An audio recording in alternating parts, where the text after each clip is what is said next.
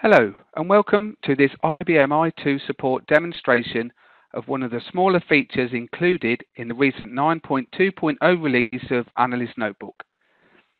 This feature is the ability to display the page boundary on the screen that would be used if you were to print your Analyst Notebook chart out. You do this from the Publish menu. We've now included a new button on the ribbon called Page Boundaries.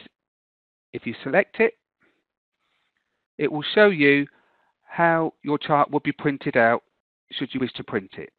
You can see in my case it's just larger than one page, so what I'm going to do, I'm going to select the option to fit to one page, and that will allow me to optimally print out this chart. Thank you for watching.